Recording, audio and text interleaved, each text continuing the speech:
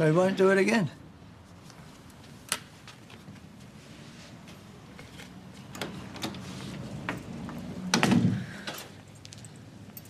You?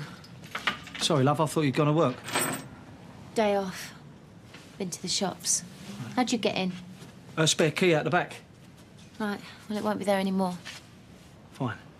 Happy anniversary. If only. Well, as happy as it can be, of course. And what am I meant to do with them? I ain't got anything big enough. What about that vase with the handles, the big one? The one, you know, the one we always said you was going to put me ashes in. Danny, I don't want them anyway. No? Well, what do you think? That I want flowers from you strewn all over the house? Well, they ain't going to do any harm, love, are they? Well, listen, if you don't want them, Frank, just chuck them in the bin. Yeah, I might just do that. And so what if I hadn't have done anything? Hey, what would you have thought then? Oh, he don't care? I know you don't care. You've proved that. Well, now I'm trying to prove that I do, love. So you've brought me flowers. Thanks. Fine. So how are you then? Been better. How's life with Oliver Reed? She stopped drinking. No. Yeah, I wouldn't have believed it either. Well, Frank, to be fair, at least with her here, you got a bit of company, love, ain't you? Whereas me, stuck in that toad, you know, I'm going to go bonkers one of these nights, start staring round a twist, love. Yeah, and whose fault's that, eh? Anyway, happy anniversary, even though I know it's not. But, Frank, I promise you, next year's is going to be fantastic.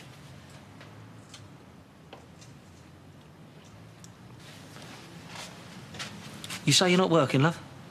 Does that mean you're going to be in all afternoon? Chip. Good. Why?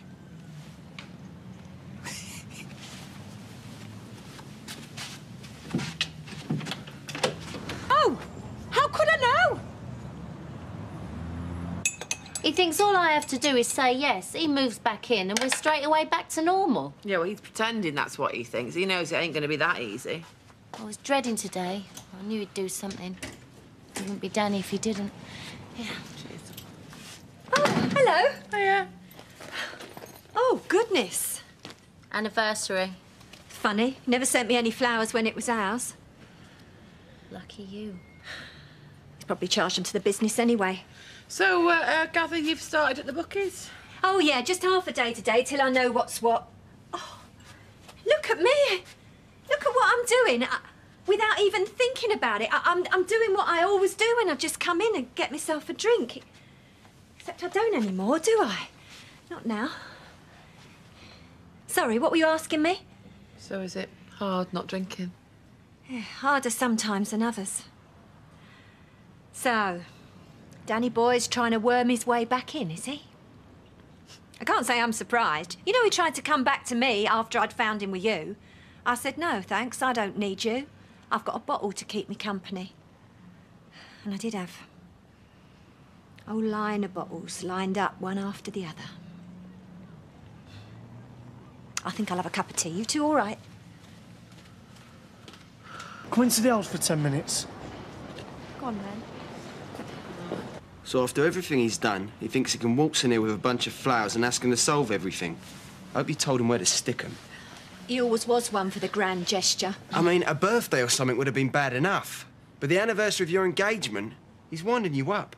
He wasn't going to let today go by without something. It's a Danny tradition. I still haven't had a drink. Good. Well done, Mum. And Eric, from the bookies, he offered to take me for one at dinner time, but I said I couldn't, that I had something else on. Well, I didn't want to say that I was a... No. Why should you? Just make an excuse. If he keeps asking, I'll say I'm dieting. I'm not drinking because I'm on a diet. What do you keep looking at the flowers for? I'm just wondering what to do with them. He's getting to you, isn't he? No. No, he isn't. And he's not going to either. He said I've got a...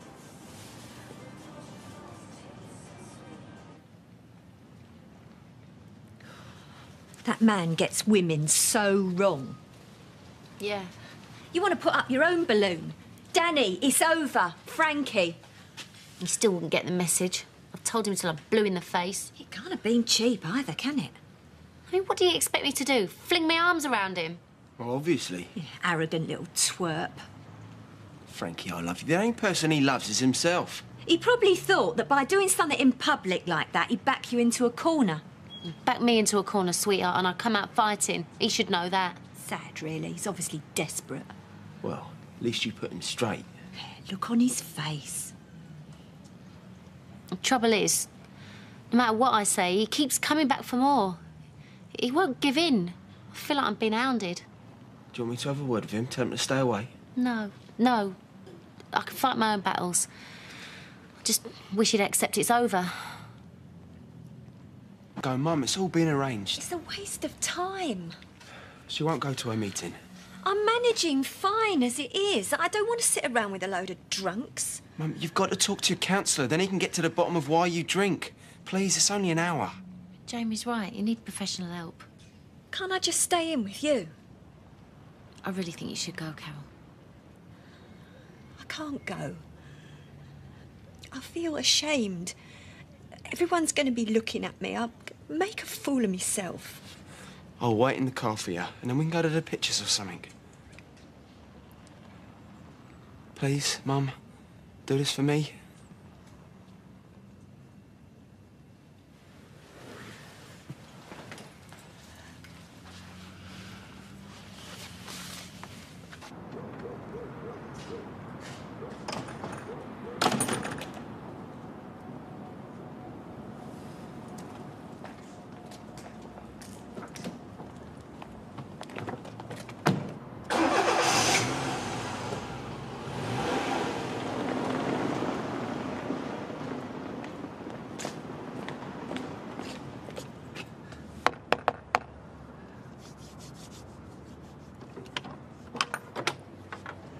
You again? All right, Frank, I just thought I'd let you know that Banner's down. Good. Anyway, look, I'm sorry I embarrassed you. You know, stupid of me, really, wasn't it? You know me. Any danger of a cup of tea? What? No, I know. You've had enough of my fizzog for one day. For a lifetime. Just 5 minutes, though, Frank, eh? Please? 5 minutes just to say my piece and I'll get out of your hair. For good, I swear to you.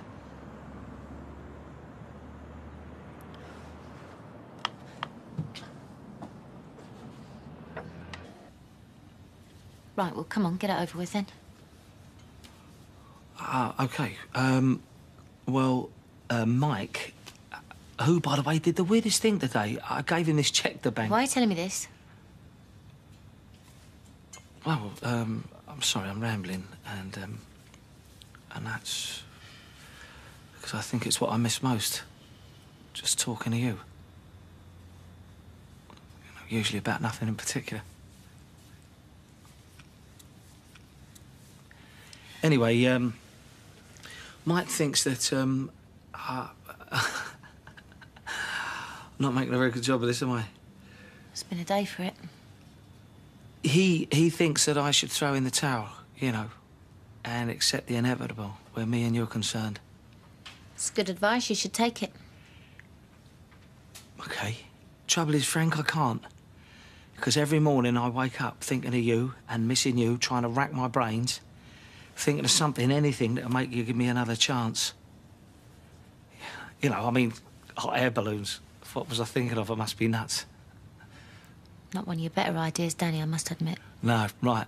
And the girls across the road, I mean, they'll be able to take the mick out of me for decades. But you know what's worse, Frank? No.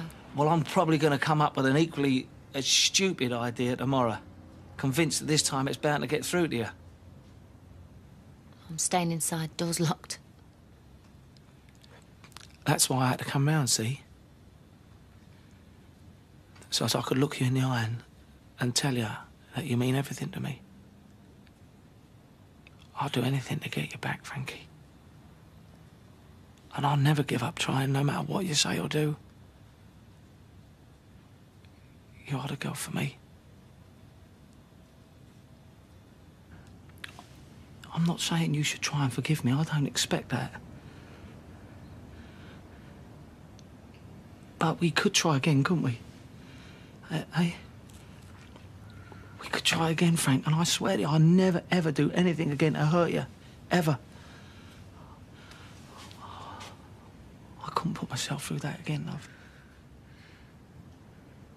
I've heard all this before, Danny. It doesn't mean anything. Nothing you say means anything. But we could move, couldn't we? Why don't we move, eh? I'll sell my piece of the business and stuff. Moving up here was our last chance, Danny. You can't keep hurting me over and over and just expect me to carry on. But I know you still feel something for me. I know that. I can see it in your eyes, Frank. I saw it this afternoon. Just for a split second, I saw it. I can see it now. I love you, Frank. I really do.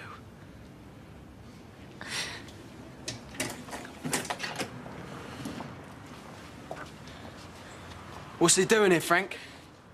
It's okay, Jamie. We was just talking. I told you to leave her alone. This is my house, remember? Yeah? Well, she doesn't want you here. Jamie! Get out! Frank, we was only talking. Get your hands off. Now, you stay away.